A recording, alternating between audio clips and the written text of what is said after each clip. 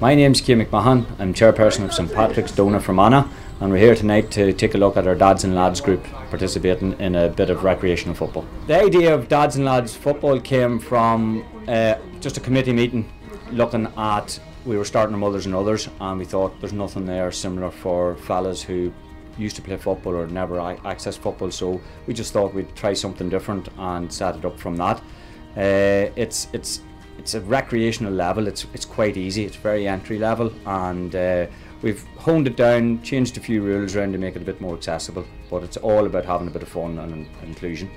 When we first set it up, a bit like that, I would have been playing senior football up to fairly recently, and I would have thought it would have been about people like myself, and that's who we sort of thought would come to it. But what we have found is it's people like myself mixed in with some people who have never played the game, some people who maybe only played it up to youth levels, and some people who, for different reasons, just didn't want to, or from different backgrounds, and they have found it as an entry level to the GAA as well. So it's opened it up as well to a lot of other people.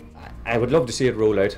Do you know what I mean? I'd love to see it in other clubs and having sort of wee mini games against each other, and I do know there's a number of the other Fermanagh clubs has approached us and asked us a wee bit about it, so that I think would be great. I'd love to see it going nationally. I think there's a huge space there for it, and I can only see positives in it, to be honest. I don't see any negatives.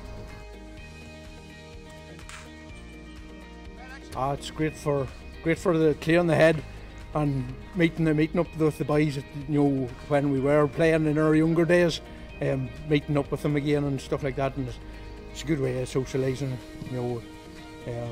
I'm not that long after finishing refereeing, after playing for so long as well, and I suppose this is just a continuation of keeping up a bit of fitness and bit of crack.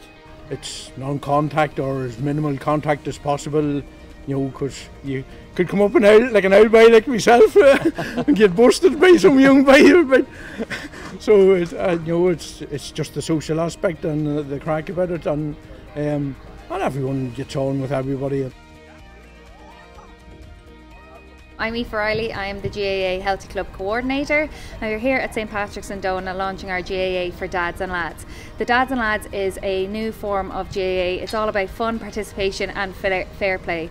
For anyone who has recently retired, maybe hasn't been involved for a number of years, or just wants to try it out for the first time, this game is for you. It is a social form of both football and hurling. So get involved, get back on the pitch, or contact your local club and get a team together.